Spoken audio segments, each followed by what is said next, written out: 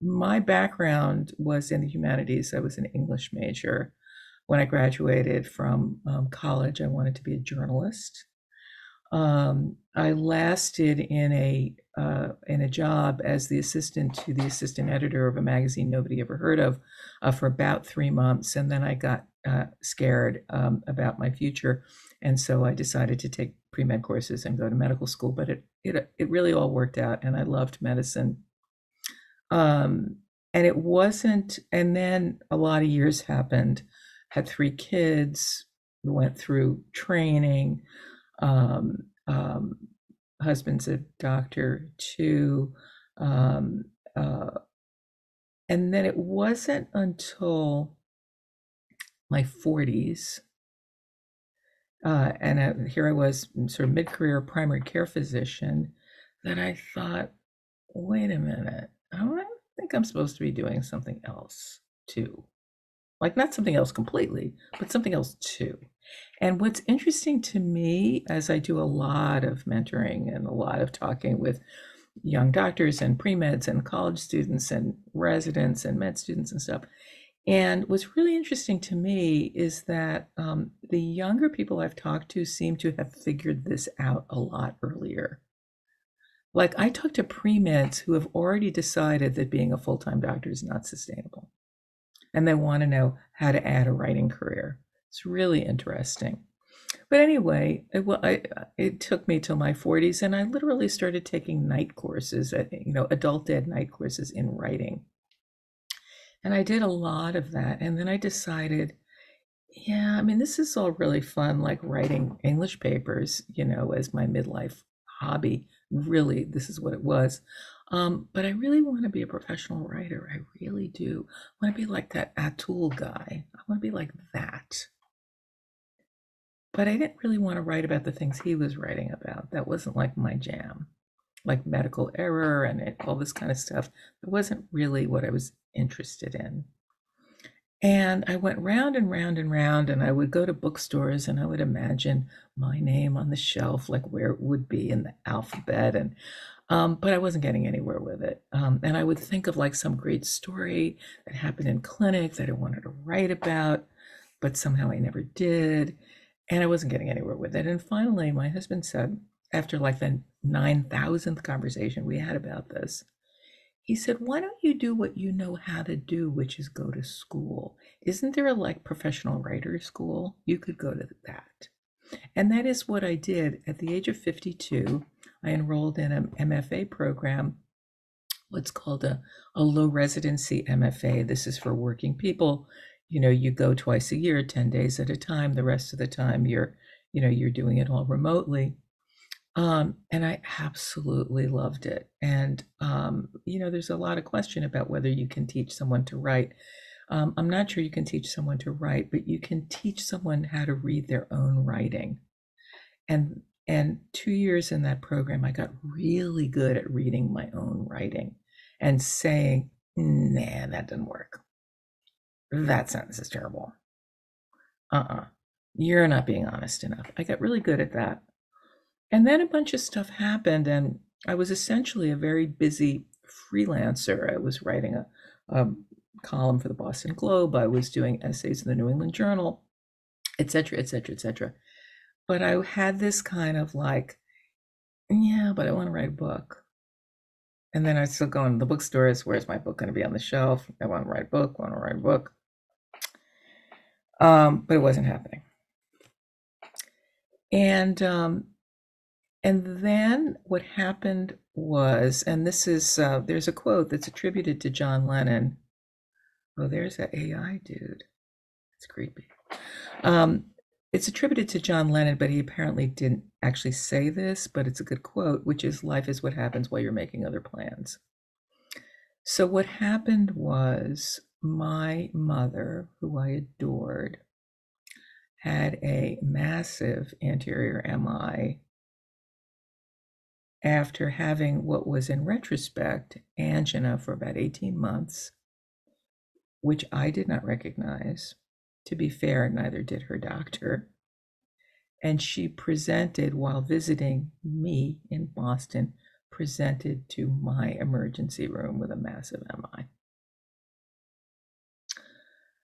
And I thought two things. Oh, and ultimately, she actually died of complications of that MI. She had a series of strokes, and she ultimately died about 3 or 4 years later. And I thought two things, because writers, and if you're a writer or an artist or a photographer or whatever, you're like a little bit of a sicko, because when something happens, your first thought is, oh my God, I'm devastated. And your second thought is, I'm totally writing about this. It is both a gift and a sickness. It's kind of like, well, of course, you can't talk about having a camera with you because we all have cameras with us now. But if you can imagine in the days, hi, Mariam, where Hi, where Dr. are you Koven. zooming in from? Right now in Arizona, but I live Arizona. in New Jersey. Great. If you can imagine, like if you're a photographer or a painter, um, or even if you're like a social media influencer, like all of a sudden you're seeing the world through that lens. And I had always been someone who saw the world through the lens of stories. But then when I started writing, I was always looking for stories like the crazy people on the beaches, with the metal detectors looking for the necklaces and stuff. So I had a great story. I killed my mother. Like, that's a great story, right? And so I spent 2 years writing that story. There was only one problem with it. It wasn't really true. And I kind of knew it wasn't true. So what I ended up doing 500 pages later, unlike medicine, writing is a very, very, very inefficient process. You know what's weird, Tommy, is there are 10 people on the Zoom and they keep disappearing. And It's then, odd. And except they're in coming. here, I'm only seeing 6 people. Do we have including us, is there a setting that's like making people I'm trying to disappear? wonder if I go to one of the Anyway, yeah, because I know anyway, Patrick I see joined as well, and Jesse is on, but her camera's off. But yeah, and yeah, Shivani I it's think is weird. Okay, I'll yeah. just keep talking. Anyway, Okay. so 500 pages and 2 years later, um, I thought, oh, well, maybe I'm writing the wrong book. Maybe what I'm writing is an essay collection about my experience as a woman in medicine, starting from being a kid in the 60s and 70s with a dad who's a doctor, all the way to the verge of retirement. And my mother's story would be threaded through it. And that's what I ended up with. So I'm gonna do a little screen share thing here. And let's see. Yep. And just, oh, you disabled screen sharing. Let me see if I can get it because I think it's give me 1 second here.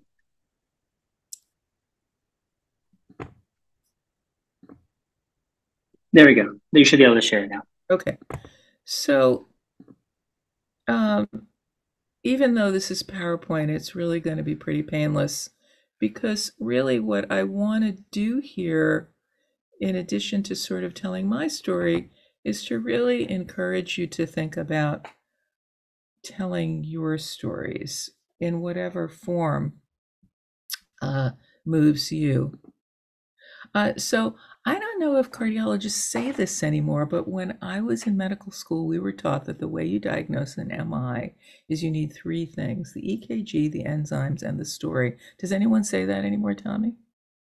Not in those words, but I feel like when I call the intervention Now it's staff. like you got the troponin and you don't care about anything else, right? Well, no, but I feel like it's really because oftentimes the enzyme, it's really the EKG and like, what's the story? I think What's the if story? Okay, so this was what was said all the time, and because of the background that I just told you about, you can guess the part that I liked the best.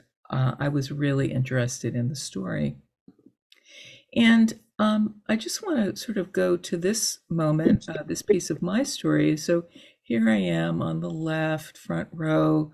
That was during my chief year at Hopkins. I'm rocking the bad 80s hair and the shoulder pads. Yep. And I also, you can't see them, I had big disc earrings and Lancome makeup. Ask your moms about that. Anyway, if you had asked me, like, what did this moment represent to me? I think one of the things I would have said is that it represented a fork in the road that I had taken. I had been, an English major. I didn't even particularly like math and science. I held my nose and took organic chemistry to get into medical school. And I thought, well, okay, now I've fully thrown my lot in with the medicine and science people. I've made my choice. And I'm not that kind of person anymore. Now I'm going to be this kind of person. Of course, that was completely ridiculous, but it took me a long time to figure that out. The ancient Greeks could have told me how ridiculous it was, because for them, the god Apollo was represented both medicine and poetry. These things were entirely aligned. Here's the lyre for poetry, the snake for medicine. To sort of put it in terms that are more congenial to our modern sensibilities, we have a left brain and a right brain. And even though we sometimes say, oh, I'm like a total left brain type, or, my partner's a total right brain type, we know in clinical practice that we need both. I practiced, I forgot the end of my story. So I practiced primary care and total medicine at Mass General for 32 years in the same practice. And gradually I sort of brought my reading and writing interests into the hospital, running workshops, coaching writers, running literary events. And a few years ago, I created the role of writer in residence, which I now occupy. A year ago, I gave up my practice, and now I do this other work, medical humanities work full time. So anyway, certainly in primary care practice, and I think in cardiology too, you need your right brain as much as you need your left brain, to say the least. And part of right brain thinking is storytelling, and we don't need to get into this now, but the sort of the science of storytelling, why it is human beings have evolved to think and communicate in stories, is really fascinating. We are the only animals who do this. Like llamas tell very few stories. And a scientist friend of mine who this is his field, he says spiders spin webs, beavers build dams, and people make stories. And if that is what we do, we don't present, well, I don't know about AI, dude, but we don't think or communicate in data points. If I were to ask anyone here, why are you here this evening? Why did you join CardioNerds?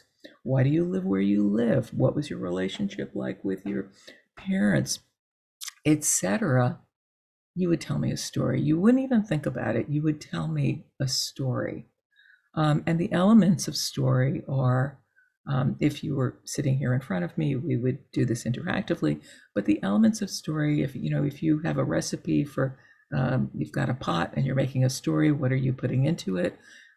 You've got people or animals if they can talk. You've got like a main person, that's the protagonist. You've got some sort of passage of time, a beginning, a middle, and an end. That could be one single day spread out over an 800-page novel. James Joyce did that. And you have some kind of conflict, like something needs to happen, right? That needs to get resolved or not get resolved. You have a setting and so forth. The passage of time is very important. You cannot have a story that doesn't in some form or another have a beginning, a middle, and an end, because the middle can't happen till the beginning happens, and the end can't happen till the middle happens. And once you have sequence, you start thinking in terms of cause and effect. And once you have cause and effect, you start thinking in terms of meaning and even moral. I did not think of this. Aristotle thought of this. So storytelling has always been, is central to what we do in the hospital and the clinic. When we pick up the phone and say, hey, can I curbside you about this guy? We tell a story. When we present on morning rounds, we tell a story. When we write in the chart, we tell a story. Grand rounds, we tell a story, and actually in a highly ritualized way. And if we deviated from telling the story in that way, I mean, people would look at us like we had two heads. You'd get failed as a medical student if you said, yeah, I have a 50-year-old guy and like he smokes and, he lives here and, one time he was depressed. And I mean, if you presented a case like that as a series of bullets, you would be laughed at, and justifiably, because no one would know what you were talking about. And that would be really bad for the patient's care. Okay. So this is the Edwin Smith Papyrus, which is the first known medical case history. It's a series that was found by the archaeologist Edwin Smith, goes back to 1600 BCE. If your hieroglyphics are a little rusty, as mine are, here's one of the cases. So ignore the overly formal quasi-biblical language. I'll just say it in English. Case number 4, if you find someone whose head is split, you make supports with 2 bricks, so a cervical collar, right? Until he's stable. And then here's the interesting part. And you should do then the same for everyone you see who has a split skull. Well, that is how we teach medicine, right? We don't just sort of learn about MIs in general. We do, but then we learn about this person with an MI, which adds to our knowledge that we then apply to the next person and the next person and the next person. And that's what we call clinical experience, right? Now, here's what I want to propose to you, and this is a bit of a stretch, but bear with me on it. Not only is this how doctors think, this is also how narrative works. Think about this. Why do we read Harry Potter? Why do we read Anna Karenina? Why do we read The Girl with the Dragon Tattoo? Because, well, it's entertaining, right? And we want to know what happens next. But there's also a sense we have that this one individual is a signifier for other people in general, including ourselves. So the specific story resonating more broadly is how storytelling works. And it's also the way doctors think. So when I went to graduate school at the ripe old age of 52, I learned about something called the Freytag pyramid. This is essentially a schema for how plots work. And you can, stories, and you can plug any plot you can think of into this. Let's try Cinderella. Exposition, that's where we meet the main character. Cinderella, her mother died, father marries, horrible woman, mean stepsisters. That's the setup. We've met Cinderella. Then there's a rising action. Some stuff happens.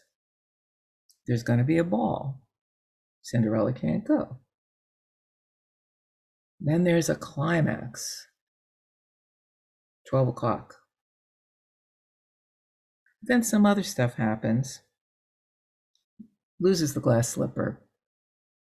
Glass slipper fits. And then there's a denouement, marries the prince, happily ever after. When I first saw this, I thought, something about this looks very, very familiar to me. And I realized that that was because I had been doing it my entire professional life. Exposition, well, we call it the chief concern now, right? So, which I think is ever so much nicer. Exposition, we meet the patient, the protagonist. This is the 55-year-old man with chest pain. There's a little backstory and some stuff that happens. Climax, shows up in your emergency room. Bunch of more stuff happens. Gather data. Maybe there's a complication. And then there's a resolution, admit to CCU, or send home with a GI referral. It's essentially a classic narrative. Okay. So, surprise, surprise, there have been a lot more doctor writers than there have been engineer writers or bus driver writers or carpenter writers or lawyer writers. Why? Because this is what we do, right? And William Carlos Williams, one of my favorite, the great modernist poet, he had a general practice in Rutherford, New Jersey. His front stoop was his waiting room. He wrote poems, some of the greatest of the 20th century, on his prescription pad. You probably memorized one of them in middle school. It's called An Apology. I ate the plums that you were saving for breakfast. They were so sweet and so cold. The origin of that poem, by the way, was his wife was his nurse. Of course, she wasn't really a nurse. And he was always going out on house calls and delivering babies in the middle of the night. And she would leave a note for him. Bill, your dinner is in the ice box, which is what they called it then. Heat it up at 300 degrees or whatever. And one time he came home from a house call and he ate the plums that she was probably saving for breakfast. They were so sweet and so cold. And he wrote one of the most famous poems of the 20th century. So just for grins, I started listing all the doctor writers I could think of. This is a very partial list, mostly in chronological order. And then I started listing some of the really young doctor writers that I like, many of whom I've had the pleasure of working with. These are all folks in their 30s, maybe early 40s. And I noticed something, which is that this list is getting much less male, much less white, much less straight, and much more diverse. So if you feel like, there's no room for me, there's not only room for you, there's need for your voice. So if it's like, such a gimme that we should all be writing and telling stories, why don't we do it? Number of reasons. One, we're perfectionists and we hate looking bad and we hate being wrong about anything, because throughout our medical training, we've been told that if we're wrong about anything ever, we're losers. And that's really not great for artistic expression, where you have to spend 2 years writing the wrong book and throw out 500 pages. That's more representative of how the writing process goes. And that certainly isn't something anyone ever encouraged me to do in medical school or in practice. We're here for the patients, especially like we're writing our own opinions. We're writing about ourselves. Oh, so self-indulgent. Women, I find, particularly have a problem with this. Like, who cares about my story? We're concerned about patient confidentiality. That is a really legitimate concern, except that when I coach healthcare workers who are writing, I find more often than not, when they start worrying about patient confidentiality, it's really resistance to the writing, and they've gotten sort of too close to something that they don't want to write about, which the bad news is if there's something you really don't want to write about, it is probably the thing you should be writing about. We worry, if I reveal anything about myself, it's so unprofessional, and then what will my program director think? And I won't match anywhere, and my mother will be mad at me. I write very, very personally. None of those things have happened. And I think the reason for that, and you sort of know this from your own experience as a reader, is that when we read something that is self-revelatory, we don't think, man, that person's a loser. We think, oh, I relate to that. Or I don't relate to that. We don't think about that person. We think about ourselves. That's just human nature. We've been told so much that anecdotal medicine, individual stories are not legitimate, that everything needs to be evidence-based. I actually don't think that's true, and I don't think that anecdotal medicine should be a dirty word. And we also fear that, the world is such a mess. Our little story, our little opinions are so small compared to the mess that medicine is in, the mess the world is in. What do we have to say about all of that? So just like there are medical specialties, there are medical writing subspecialties, and these overlap, and you can do more than one, unlike in medical specialties, can write in more of an editorial mode, educational mode, personal mode. And that's what I do. So sort of going to my book, I want to tell you about the genesis of the book, because included in that is the best writing tip I know, which I will share with you. And it's something I remind myself of all the time, which is, if you think about writing, maybe you think, oh, I know, I want to write about being a first-gen medical student, or I want to write about my troubled relationship with my family, or I want to write about the impact of climate change on health. It's a non-starter. These things are too big. It's really hard to find the story in those things. Even, I had this interaction with this patient, and I can't get it out of my mind. I need to write about it. Even that might be too big. What I would suggest instead is looking for what I call the unstable moment. And what I mean by that is those little moments when you think, why do we do this way? That makes no sense. Or why am I moved by this? Or why do I think this is funny and no one else thinks it's funny? Or why does this bother me so much? And then just write everything you can think of about whatever it is, and the story will start to emerge. And that's what happened to me. So I was in the middle of writing this memoir about how I killed my mother. I did what writers often do, which is, when a project is going badly, you cheat on that project by writing something else. And here's what I think: people who write academic papers do this too. So here's what happened. It was late June of 2016, and I was asked to participate in an intern orientation exercise for medical interns at Mass General. And the exercise was, write a letter to your future self. And then the letters were all collected and they were sealed. And 6 months later, they're going to take everybody in a bus to Cape Cod and have a nice retreat for the weekend and hand them back their letters. And they were going to say, oh, look how far I've come in 6 months. And I was kind of annoyed about the whole thing for a number of reasons. One, I was asked to do it at the last minute, and I had to change some vacation plans.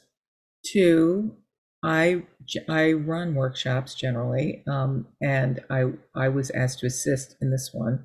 And so I sort of didn't like the idea of assisting. Particularly, I didn't like the idea of assisting a man. I'm just putting it out there for you.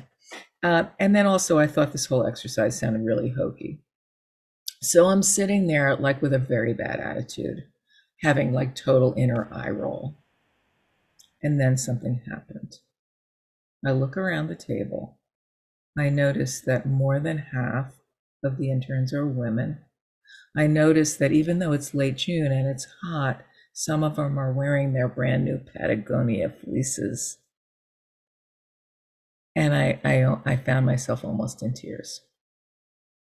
And I thought, what is that? What is that? Why do I feel that way? And then I had been writing long enough at this point to know that that was writing gold. And so I wrote, I thought, oh, isn't that interesting? It's 30 years almost to the day since I was starting my internship. What would I want to tell that person? And I thought, and I didn't know the answer, and that's really important. You don't want to know the answer when you sit down to write. If you sit down and write, oh, I was so moved by this patient, and I was so compassionate to them, and they were so grateful, it's not going to be any good. That's not what a story is. That's a love letter to yourself. I mean, no offense, but we've all done it, and doctors especially. I didn't know the answer, and the conflict of the personal essay is the reader is watching the writer figure out what the heck they're trying to say. So I wrote and I wrote, and I thought, oh, okay, I think I'm going to tell my 30 years ago self two things. Number one, bad news, 30 years later, we still don't have gender equity in medicine, not by a long shot. And there were some nice statistics in that. And then number two was a little more personal. It was like, hey, you know what?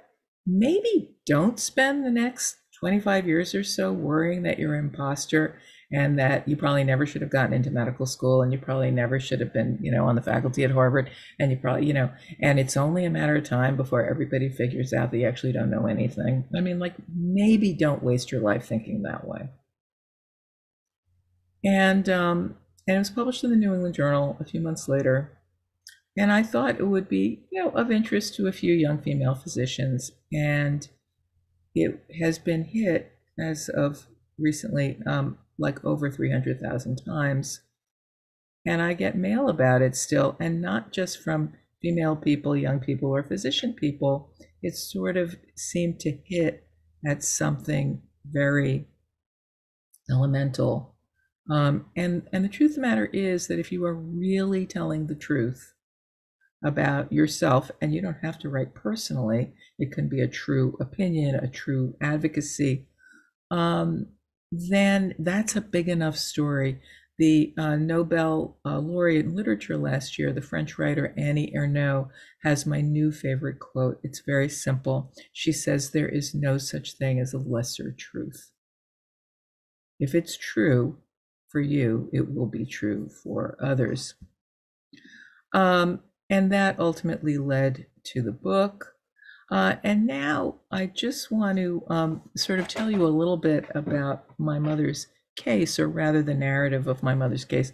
So this, my wonderful parents at my wedding 42 years ago. And my mother had some risk factors. Though she was 10 years younger than my father was an obese smoker. She was always waiting for him to drop dead of a heart attack. She didn't think she was the type, but then a lot of women don't, right? And in the 80s, this is a little sort of cardiology nerd history for you. In the 80s, every woman on the planet was told that she had mitral valve prolapse, and that there was an association between mitral valve prolapse and anxiety. It turns out that's been completely debunked. It also turns out, in my mother's case, as echocardiography evolved over the following decades, that when she finally did have her MI, and of course had several echoes, she didn't have mitral valve prolapse. And yet, she spent the last 30 years of her life thinking that she was a heart patient, that she was anxious, and she had a little pill box with her verapamil, and her Ativan, that this was sort of part of her identity. It was all just a sort of cultural confabulation. which happens in medicine more often than we like to think. This was the timeline. It's kind of a busy slide, and I hate when people say that. So, like, why are you showing me this busy slide? But I'll summarize. So, she went to law school when she was 41, which was kind of a big deal in 1970. And she had a short but kind of power-packed career. And she retired, and then she really got into playing tennis. And then her doubles partners started telling her that they didn't want to play with her anymore because she never ran to the baseline. And she said that, her left shoulder really bothered her. She had a rotator cuff issue, and she was going to physical therapy for that. And then my father died in 2004, and she thought, well, I've been a caregiver for 10 years. Now I'm really going to spread my wings. But within 6 months, she was extremely fatigued. She was diagnosed, she had been diagnosed with CLL. It had now morphed into lymphoma. She had her first round of chemotherapy. I brought her up to Boston to get that. She was living in my house. She kept complaining of anxiety when she tried to lie down. That rotator cuff on the left was really kicking up. You know where this story is heading. And this evolved over several days, and then I brought her to the emergency room where she had a massive anterior MI. So in the aftermath of this, I did what every good clinician and also what every guilty daughter does, which is I did a differential diagnosis of my misdiagnosis. How could I, a veteran practitioner of women's health, have missed what was happening under my own and under my own eyes, under my own roof? Well, I thought, okay, cardiology was never my best subject. Maybe that's what it is. I'm a little kind of more of a hormones kind of a gal than a anatomy kind of a gal. And I thought, nah, that's not true, because I've been diagnosing heart disease in my patients for 30 years, so it's probably not that. I made hay on this one. She was a woman. She had atypical, oh, by the way, her rotator cuff pain went away when she infarcted, but you guessed that. She was a woman. And we all know that women have atypical symptoms of their ischemia, right? Oh, plus she was also, she was sort of subsumed her own health to care for my father, and so forth. Well, it turns out she actually had a very typical, CAD. She had near 100% occlusion of her LAD. She was, as I say, she was a widow who had a widowmaker. There was actually nothing at all atypical about her anatomy, perhaps atypical presentation, but she did not have subendocardial disease or anything like that. She had a stenosed LAD. Well, maybe I missed it because she was my mother. And the truth of the matter is, you're really not supposed to take care of your relatives, and for good reasons. And I had always been pretty good about that. Like, I never looked in my kids' ears, and I never prescribed them antibiotics and that kind of stuff.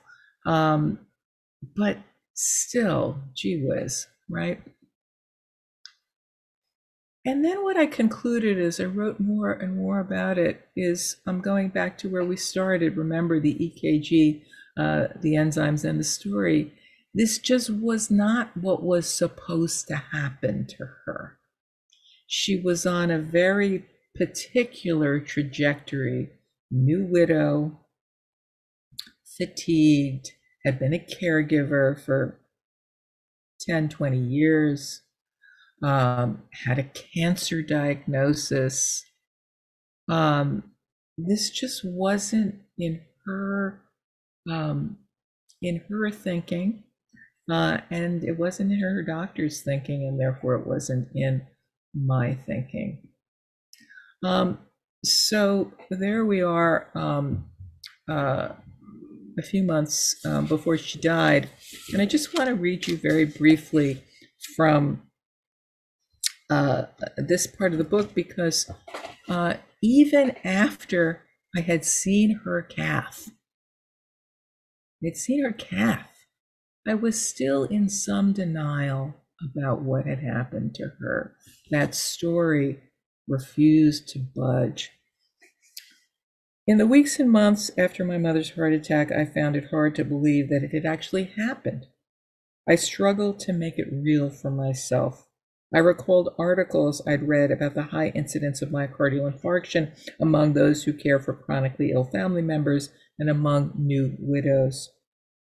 I reminded myself of my mother's diet, the decades of Philadelphia cream cheese in silver packages with blue writing, cheese omelets and BLTs, hamburgers and steaks and prime rib and liver topped with bacon, and my mother's favorite, tongue sandwiches with Swiss cheese and Russian dressing. I pictured the cloud of smoke from my father's cigarettes that had enveloped my mother for decades. Why wouldn't she have had a heart attack?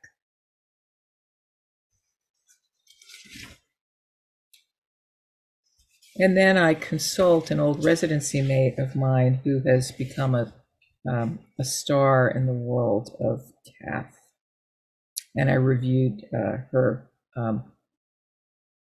cath diagram with him. It showed the blockage in her left anterior descending artery, the widowmaker, and a number of smaller blockages. I contacted Dennis, who'd been a year behind me in residency and who'd become one of the foremost authorities in the world on cardiac catheterization. I emailed him a copy of the diagram, and over the phone, Dennis reviewed it with me patiently. I interrupted him several times to ask whether my mother may have had an atypical form of coronary disease, one that might easily have gone undetected for months and more likely to be seen in a woman, perhaps. He said she did not. Finally, I just came right out with it. Dennis, I asked, did I kill my mother? He laughed. Then he said, wait, what? As if he hadn't heard me correctly. Did you kill your mother? I told him about the months of fatigue and the left shoulder pain and her persistent cough and the days she lived in my house, complaining of how short of breath she became when she lay flat. And Dennis said, no, geez, come on. She was old and sick, and she had coronary atherosclerosis, the most common cause of death in the world. He made it sound as if I'd blamed myself for the sun going down. When someone you love suffers, you have failed to protect them. This may seem irrational and unfair, but in the largest sense, it's true.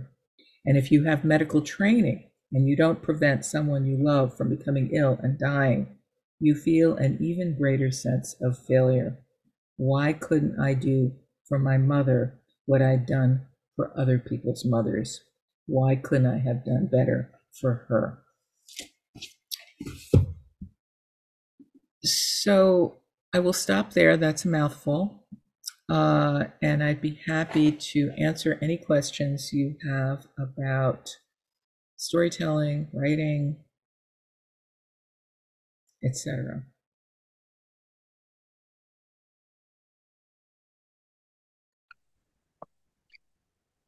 Yeah, Dr. Koven, that was fantastic. And I think just that I think what you've demonstrated there really is just the power of stories to not only allow us to reconcile with like the work that we do and to like reframe the work that we do as providers, as residents, as whatever. But also to like understand, I think I also wonder just when patients see themselves reflected in these stories too.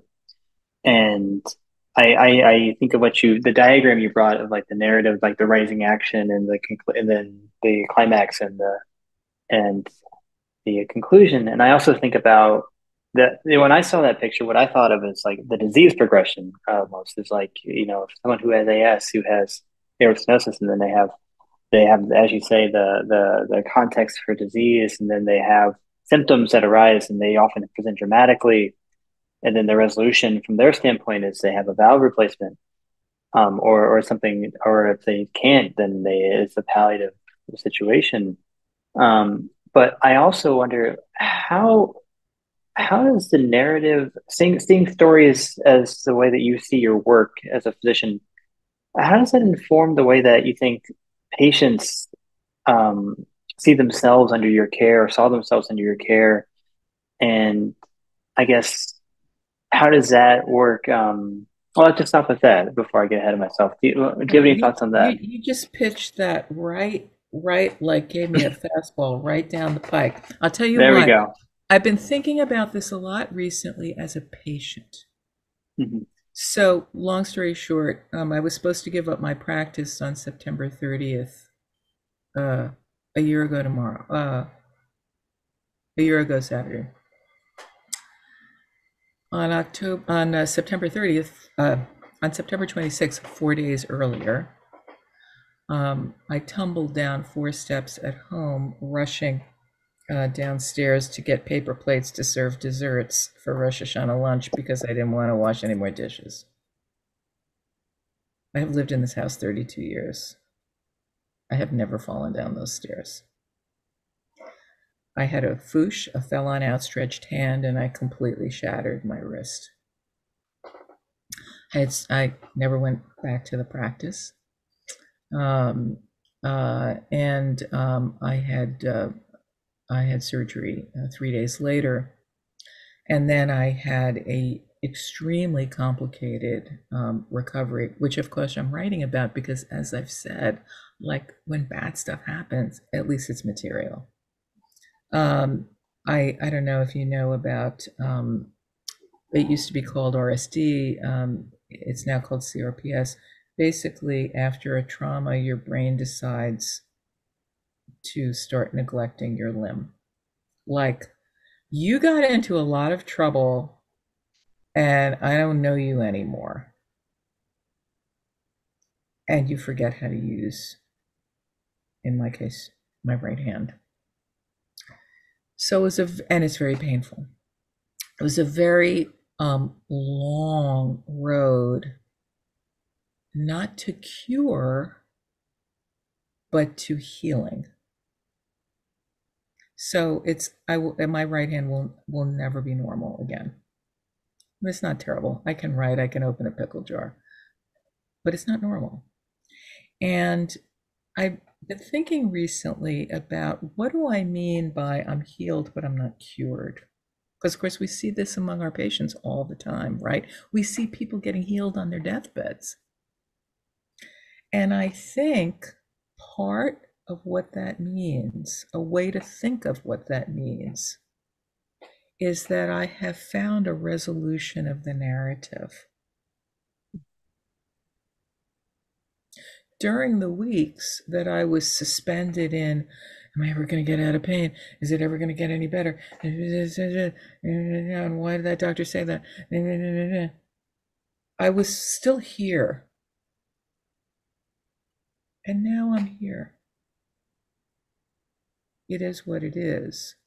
So I do think patients think in terms of narrative, in terms of their own stories.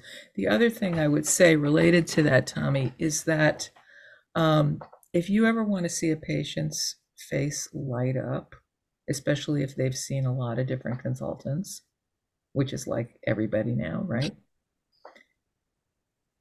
Sit back in your chair, turn away from your computer, and say, just tell me the whole story.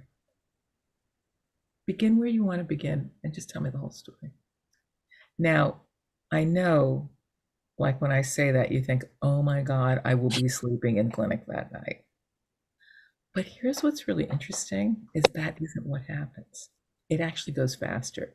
And the reason it goes faster is that here is what the corporatization and digitization of medicine has done to us. It's pitted us against our patients. And one of the ways in which this looks is we get this cycle of shame, anxiety, and anger. Here's the way it looks. The patient senses that you don't want to hear their story because you're in a rush, even if you're a nice doctor.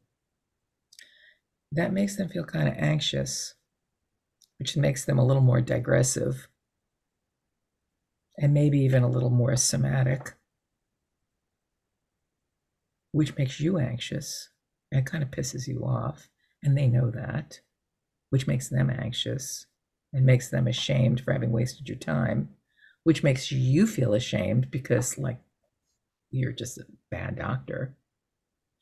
And, what should be this sort of beautiful, sacred, mutual endeavor becomes like it's this zero-sum game. We both can't be happy. And actually, neither of us is happy very often. So when you say to somebody, hey, what's this been like for you? Tell me the whole story from the beginning. They relax. They tell a shorter version of the story than they would have, in my experience. You relax.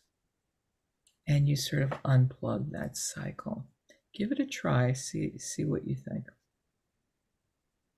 And it's all about the storytelling.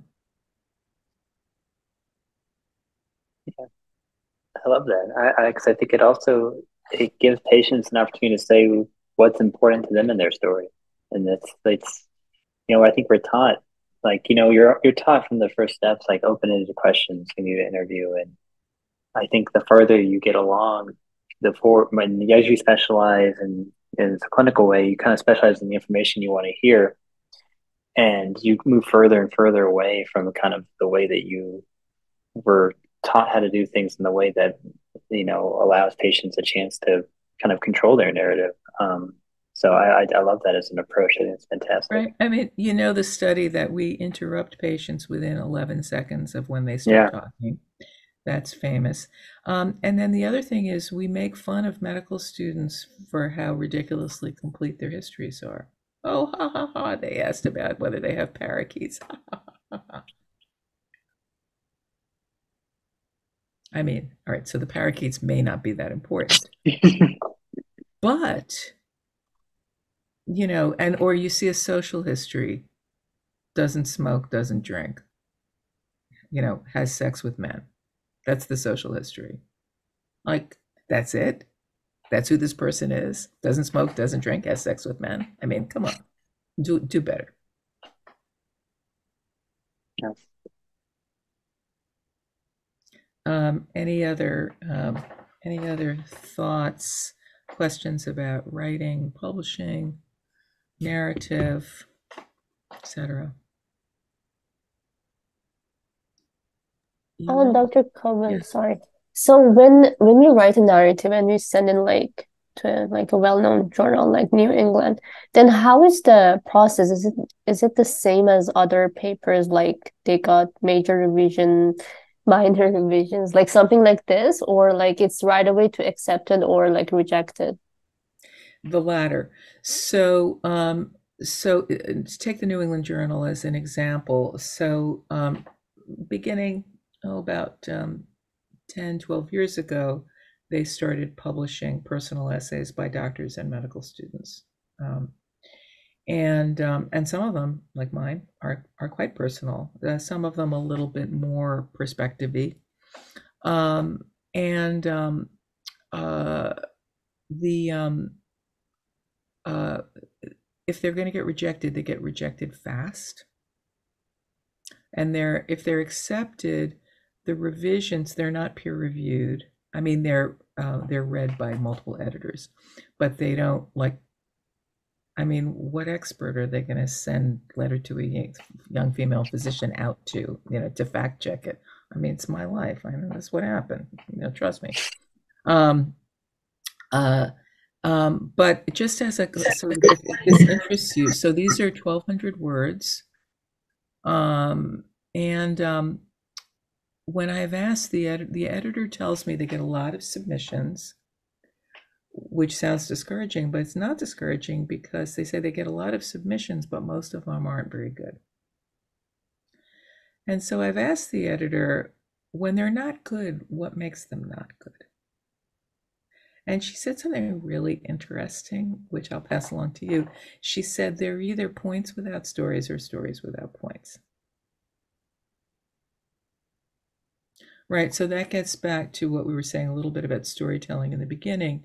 So a point without a story is like there's no question, there's no conflict. It's just, you know, um, you know, health disparities are bad. They make me sad. The end. That's a point without a story. A story without a point is, I saw this patient and like I was so compassionate and they were so grateful and I'll never forget this patient. The patient was so wonderful. That's a story without a point. So how do you get from the story to the point? Well, that would be another hour. But here's the short answer. Actually wrote an essay about this in the Lancet. It's called "What's the Story," and it's a recipe for how clinicians can turn clinical cases into stories. 4-step recipe. But here's basically how it starts: is let's suppose you had like some interaction with a patient, some like situation, and man, you that is just stuck in your craw. It happened 5 years ago. You cannot get it out of your mind. You're not even exactly sure why, but it just is in your mind. Of all the patients, why do you remember that one? That's the one you remember. Okay, good. That's a really good starting point. Then here's what you do next. Step 2. You write down everything you can remember about your interaction with that patient. What people wore, what was on the tray when you walked into the room, what family members were there, who they reminded you of, what they said, what the case was, everything. Like you're going for a 1,200-word essay, you write 10,000 words. Nobody wants to hear that, but that is the way it works. And then you look at it and you go, oh, what is this about? And then you say, what is this really about? No. What is this really, really, really about? And it's kind of like, it's very similar if you've ever been in therapy, which I highly recommend to everybody. It's kind of like when you say something like really smart to your therapist and like, oh, I totally think this is because of this. Except, it's like really glib and superficial. It's not. I mean, it's like true, but it's not anything, right? When you hit pay dirt, you know it. It's like watching that, it's like you're making a campfire with wet twigs, and then all of a sudden, and that's what it is about. And what it is about ends up surprising you. So the visual that's very useful that the writer Anne Lamott uses in her wonderful book Bird by Bird, which is a really sort of funny writing guide, is she calls it Polaroids. You know what Polaroids are? I think they've sort of made a comeback at weddings and stuff. So let's suppose I like to take my Polaroid and I'm going to take a picture of Ronaldo, and he's got some panel in there and he's got some glasses and making a peace sign, and I go, okay, and then I put it on the table and it's like got all the smelly stuff and stuff, and then finally the image comes up and I was like, wait, holy shit, Chelsea's there. I didn't even see Chelsea. And she's got like a poop thing on her shelf. That, all due respect to Ronaldo, is much more interesting than what I thought I was looking at. So what happens if you give yourself the freedom to be a little inefficient and write is you get in your head that, oh, this patient interaction was really important. And then like 5 pages later, you're talking about your Aunt Sadie. And when you sort of drift naturally into that zone, you're probably getting closer to what it's about. It's really like sort of tapping into your unconscious. And this works, by the way, this isn't just for personal writing, for essays like I do. This is for op-eds. Um, this is, even for, just general narrative nonfiction. You're always asking yourself, what is the deepest truth of what I am writing about? And it's really hard for us because we don't like to look bad. Um, and um, and and we don't like to look imperfect. So I'll just leave you with this. What happens to folks like us who want to write is, here's what happens. We have this just wealth of material, right? I mean, much more than like people who work at Bank of America. And we say, oh man, this is such a great story. And then we go, and then we look at what's on the page and we're like, this sucks. This is so bad. I am really bad at this. I thought I was going to be good at this, but I'm bad at this.